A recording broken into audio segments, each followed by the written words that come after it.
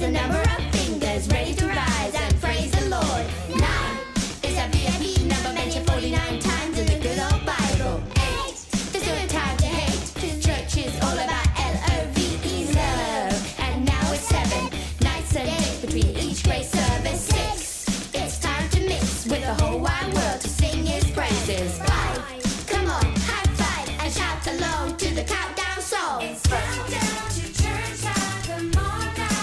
Everybody sing along. It's countdown to church time, come on now. Yeah, wiggle, wiggle, wiggle. It's countdown to church time, come on now. Everybody sing along. It's countdown to church time, come on now. 4, Jesus died for you. You gotta love, you gotta love, you gotta eternity.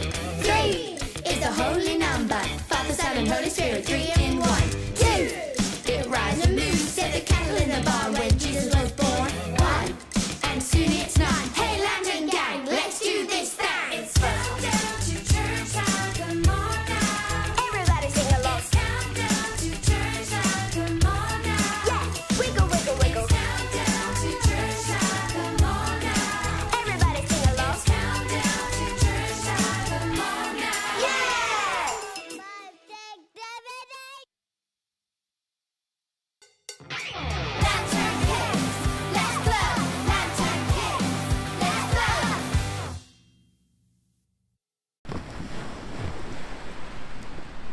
Well, hello there and welcome to our Lantern Kids Church online service today. Now, as you can see, we are in a different setting. We are down at the beach and I have brought my breakfast because we're going to be thinking today about breakfast at the beach. Now, I wonder what different locations have you been to for breakfast that are not at home? Have you been to the beach or where else have you been? Now, today's story is about Jesus, who made some breakfast for his friends. Now, I haven't got a barbecue here, and I don't know, have you had any barbecues this year yet? I haven't, but I have made a sandwich because Jesus, he had some bread with his friends, but he also cooked some fish. And so I have got a fish finger sandwich. Do you like fish finger sandwiches? Well, I do, and I'm going to enjoy my breakfast now.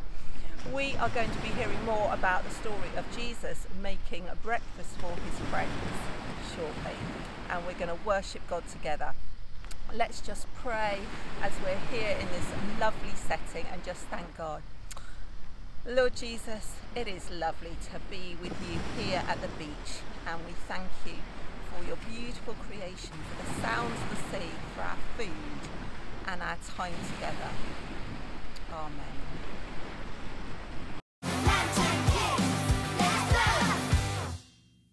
In worship with this amazing song, Deep Cries Out. If you're at the praise party, you'll know what's coming. But it's this amazing song that says, from the depths of us, God, the deepest parts of us, we want to see you, we want to know you, we want to know more of you. And at the bridge, we're going to do this bit where it goes, if it goes to the left, then we go to the left. If it goes to the right, then we go to the right. And we're saying, God, we're going to follow you wherever you ask us to go. So let's worship now.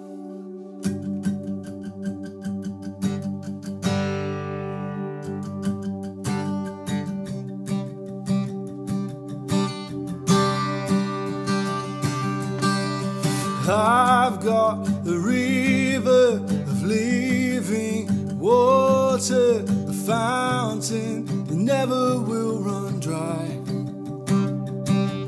And it's an open heaven you're releasing. We will never be denied. Because we're stirring up deep, deep wells, stirring up deep, deep waters. We're gonna dance in the river, dance in the river. Cause we're stirring up deep, deep wells, we're stirring up deep, deep waters. We're gonna jump in the river, jump in the river. Deep cries out to, deep cries out to, deep cries out to, deep cries out to. Cry out to, we cry out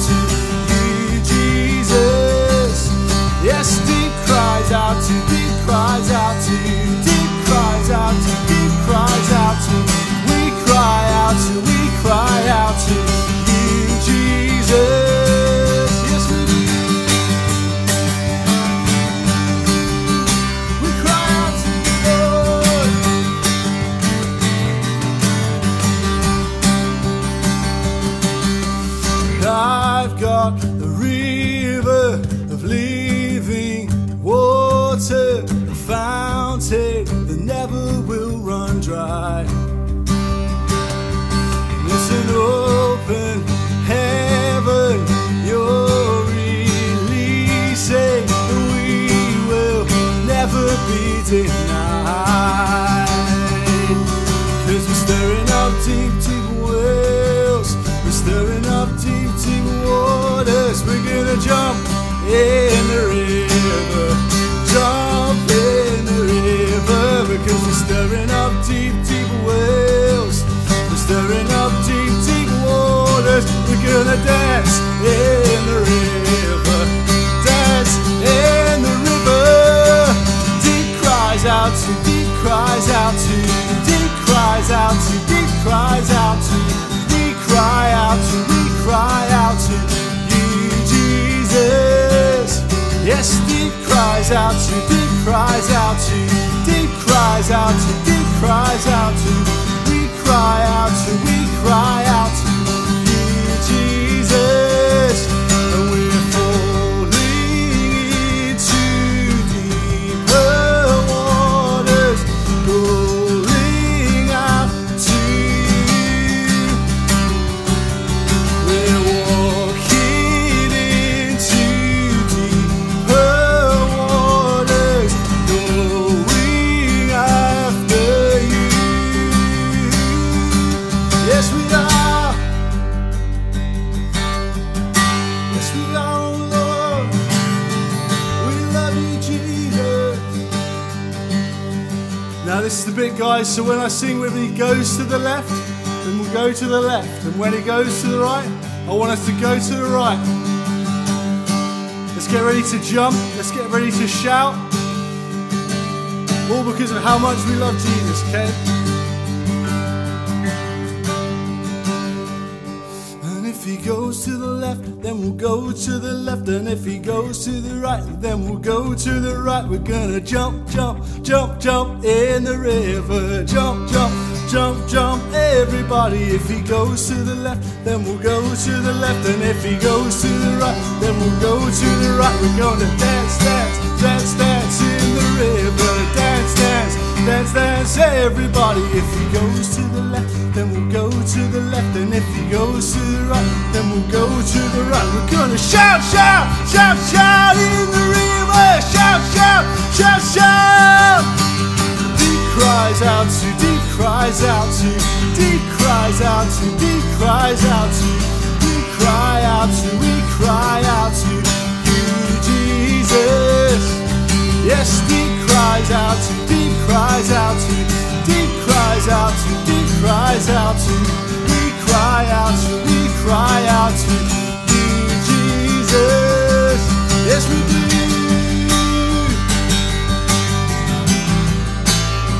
Oh, yes, we do.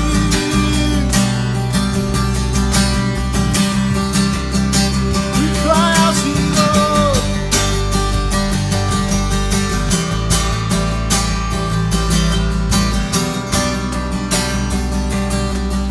Okay, I think we can do this one more time. Okay, so if we're ready, when he goes to the left, we're going to go to the left.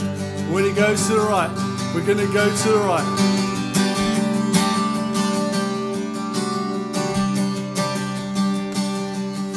If he goes to the left, then we'll go to the left. And if he goes to the right, then we'll go to the right. We're gonna jump, jump, jump, jump in the river. Jump, jump, jump, jump, everybody. If he goes to the left, then we'll go to the left. And if he goes to the right, then we'll go to the right. We're gonna dance, dance, dance, dance in the river. Dance, dance, dance, dance, everybody. If he goes to the left, then we'll go to the left. And if he goes to the right, then we'll go to the right. We're gonna shout, shout, shout, shout in the river. Shout, shout, shout, shout. Deep cries out to, deep cries out to, deep cries out to, deep cries out to. We cry out to, we cry out to you, Jesus. Yes, deep cries out to, deep cries out to, deep cries out to, deep cries out to. We cry out to, we cry out to you, Jesus. Let's make as much noise as we can. We cry out to you, Lord. Yes, we love you, Lord.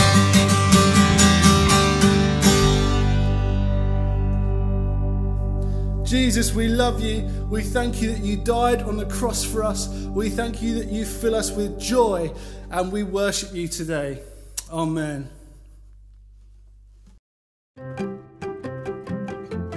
The Miracle of Mercy, Peter.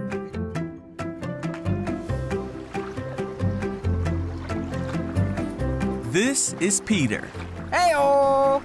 Whoop! Peter was a fisherman who was called by Jesus. Hey! Peter saw the many miracles of Jesus, and he heard all of his teachings. When the time came for Jesus to die and take away the sins of all the world, Jesus had one final meal with his friends. During this meal, Jesus told his followers that the time had come for him to leave them. Huh? Peter asked, "Where are you going?" Jesus told him Peter couldn't follow him now, What? but that he would follow him later. Wait a second. But Peter said, "Why can't I come now? I'm ready to die for you." Jesus said, "Die for me? Peter, before the rooster crows tomorrow morning, you will deny 3 times that you even knew me." Then Jesus and his disciples went to the Mount of Olives so Jesus could pray. Along the way, Jesus told his followers that they would all abandon him. Uh-oh. But Peter said, "Even if everyone else leaves you, I never will." Jesus said, "Peter, this very night, before the rooster crows, you will deny 3 times that you even know me." But Peter wouldn't believe it and vowed that he would stay with Jesus until the very end. The other disciples vowed the same. Yeah, I hear.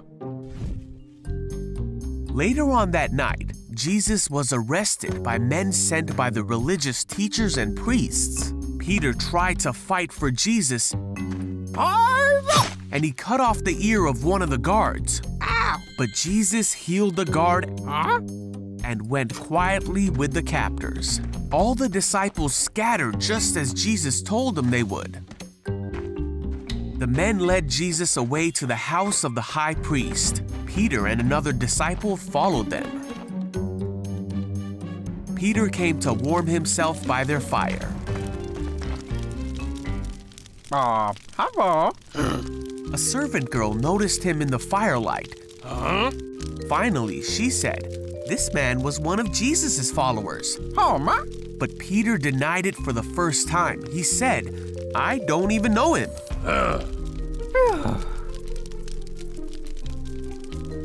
After a while, someone else looked at him and said, "You must be one of them."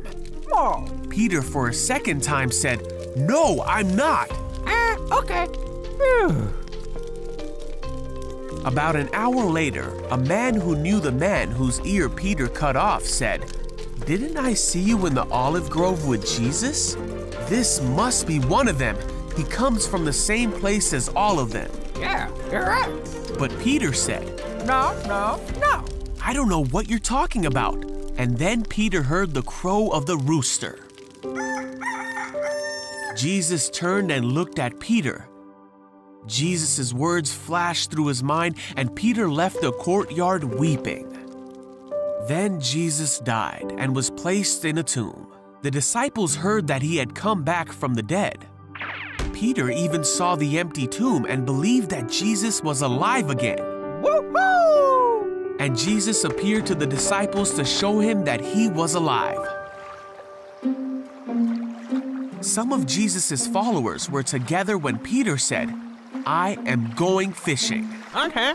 So they all went out to the sea, but caught nothing all night. At dawn, they saw a man standing on the beach. Oh, hey, over here. The man called out to them and said, "Have you caught any fish?" Nope. The man said, "Throw out your net on the right side and you'll get some." Okay.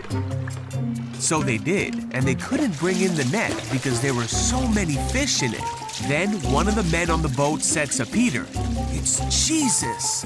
When Peter heard that it was Jesus, he swam to the shore while the others pulled in the load to the boat. When they got there, they found breakfast waiting for them. I miss a fish. Got it. Jesus said, "Come have some breakfast." While they were eating, Jesus asked Peter, "Do you love me?" Peter said, "Yes, you know I love you." So Jesus said, "Then feed my lambs." Then Jesus asked again, "Do you love me?" Peter said again, "Yes, you know I love you." And Jesus said, "Then take care of my sheep." And then a third time, Jesus asked Peter, "Do you love me?" Peter was hurt that Jesus asked the question a third time, so he said, "You know everything. You know that I love you." So Jesus said one last time, "Then feed my sheep." And so Peter went on to feed Jesus' sheep by helping establish the church and by writing books that we can now read in the Bible. And though he denied Jesus, he was forgiven, and many came to know the love and forgiveness of Jesus through Peter.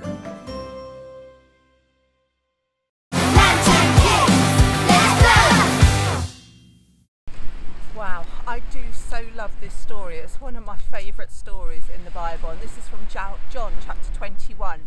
So do give it a read. And so if you can remember back, we had Jesus who died on the cross, had resurrected, and then appeared. If you remember our story last week, he appeared to the disciples in the locked room. Now, Jesus isn't with the disciples at this time. Peter has decided to go back to fishing, what he already knew because he was a fisherman. And they're out fishing all night out on the shore, and they've caught nothing. And then they hear a voice on the shore saying, "Have you caught anything?" And they're like, "No, nothing all night." And he says, "Throw your nets on the other side." I'm surprised that didn't give them a clue at that point, because Jesus had done a miracle sometime before where he'd actually said those words. So they threw their nets to the other side and they caught an amazing number of fish. It says there were 153, to be exact, fish that they pulled in. And then Peter realised it was the Lord, it was Jesus, and he was so excited to know that it was Jesus, so he ran out of the boat like he's done before, and he runs to see Jesus, and there Jesus is, cooking for them and making them their breakfast. How cool was that? And then Jesus has this little conversation with Peter. Now, Peter is one of my favourite disciples, I think.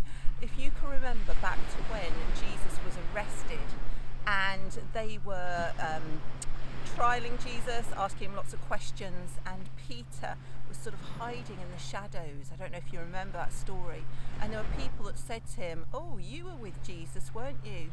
And Peter was afraid, and he actually said, "No, I wasn't. I didn't know him." And he said it 3 times. Now, earlier Jesus had actually predicted that Peter was going to deny him 3 times, and Peter said, "No, Lord, I won't deny you. I'm always going to follow you." But when the crunch came, when he was scared, he did deny Jesus. And I can imagine he felt so bad, especially when he saw Jesus again, felt that guilt. And have you ever said something perhaps to your parents before you've gone to school in the morning that's not been very nice, and all day that feeling sat in the pit of your stomach that, you know, perhaps you weren't in good relationship with your parent when you left them that morning? And I know I've done that with my kids, and I hate it. I like to make sure that we are always on some good terms, that we've said our sorries, that we've forgiven one another, and we've given each other a hug. And I imagine that's how it was for Peter. And so here Jesus is with the breakfast, and he asks him 3 questions. He asks the same question but 3 times. "Peter, do you love me?" And I think Peter gets a little bit annoyed that he's asked 3 times, because Peter so loves Jesus, and he says, "Yes, of course I do." And then Jesus gives him a little job to do, and he says, first of all, he says, "Take care of my lambs." And then he says, "Take care of my sheep," and then "Feed my sheep." And for me, the sheep represent the people in the world that Jesus wants Peter to go and preach to and tell them about Jesus, to to give them the food of God's word, to tell them all about what Jesus had done, his miracles, his life, how to live, how and how to love. And so Peter was given a special job to do. And in that moment, that was Jesus saying, I forgive you, I still love you, you know, what you've done doesn't matter, I love you and I've died for you. And it's the same with us. Whatever we have done, we can go to Jesus. It doesn't matter how bad it is or how small or big we think it is. Jesus loves to hear from us, and he just wants us to come to him as little children and say, Daddy, I'm sorry, please forgive me. And he wants to give us a big hug. So if there's something that you need to say sorry to Jesus about, then please do that today. Or if you need to say sorry to a friend or one of your family members, then I'd really encourage you to do it, so you don't have that horrible feeling in your stomach like I sometimes get. Okay.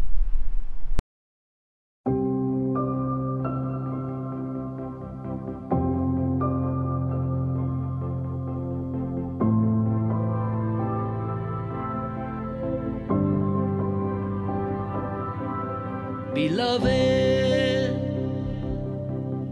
if God so loved us, we also ought to love one another, love one another, love one another. Beloved, if God so loved us, we also ought to love one another, love one another, love one another.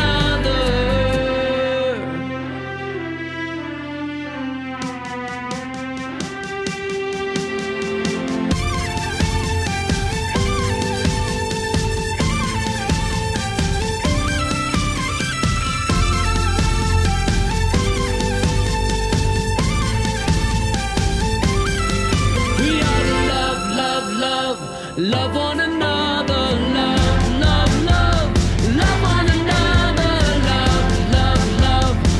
one another,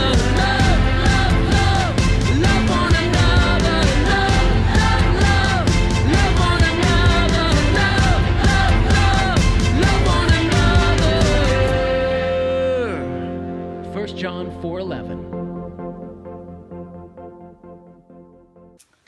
Okay, so we are going to pray now. And so I want you to think about if there is any relationship that you have got in your life, either with your parents, your siblings, your friends, that has become a bit broken because of the things that you have said or that you've done. Okay? And when we break a relationship with one of our friends or our parents or our siblings, that also breaks our relationship with God. And as we've already heard, God loves us so much, and he just wants us to come to him and to say that we're sorry, that we want to mend that relationship again. So think of who that person is and what you need to say. And when I was on the beach, I had a go at just writing the word sorry in the sea.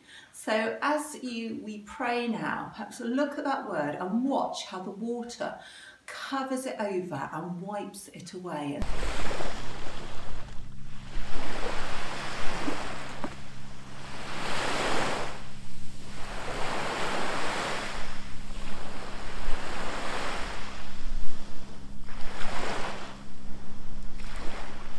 It says in the Bible, this is in 1 John, if we confess our sins, he will forgive our sins. We can trust God. He does what is right. He will make us clean from all the wrong things we have done. Okay, so he will wipe those sins away, just like the water washes away the words in the sand. So let's pray. Lord Jesus, we are sorry for the things that we have said, that we have done. where we have hurt another person. And we ask that you just forgive us now. And we name that person now. And ask that they will forgive us too. Thank you that you love us so much. And that you forgive us, that you died for us on the cross to make us clean and to have that relationship with you again. And we thank you and we praise you. Amen.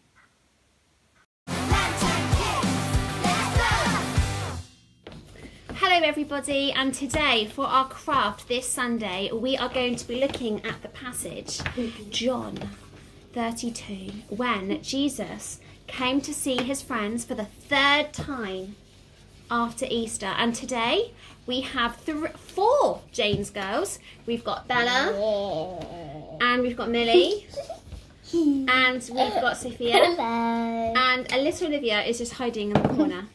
And they're very busy already doing our craft. So you need things, again, just stuff that you have around the house, so it's nice and easy. So if you're not able to leave the house or get out, most of this stuff you should have at home. So it's nice and easy for our parents. So first of all, we need a plate. And some felted pens. We put ours in jars. And the first thing we're going to do, as you can see, that Millie has started colouring in our plates. We are going to pretend that this plate here is a bucket. And this bucket has got lots of water in, which is why we're colouring it in blue. And Millie is doing a fantastic job. It is your favourite colour. And Sophia has also been colouring it in blue. I like how it looks all ziggity-zaggedy. It looks like this seed. Now also, while you're busy colouring in, we have found lots of fish. Now, Sophia is our little computer whiz ever since lockdown, and she did her homeschooling. So we have printed off some fish. And as you can see, we've got lots of different kind of fish. We've got flounder here. We've just got some fish. Sophia very kindly chose lots of fish for us to colour in. But if you haven't got a computer, that's fine, because you can just draw some fish and cut them out. Or if you don't want to, you could just draw them on your plate. You don't have to cut them out at all. Ours are already cut up, as you can see. And bless you. So now, once we finish colouring in our plate, we're going to colour in our fish. Now we've also continued with those lovely felt tip pens, but girls, it would be lovely if we got our fish nice and colourful. So we've got lots of felt tips. What colours should we do? We've got red and yellow. Bella's look lovely as well. Now we have, oh yeah, that's beautiful. What fish are you going to colour in? So, colour them in nicely, and then when you finish colouring in, we've got some glue, as you can see, and then we're going to stick them down. So, Sophia, can you colour in and stick some of those fish down? Is that lovely? Bella's very busy in that corner. We're colouring them, and then we're going to stick them down.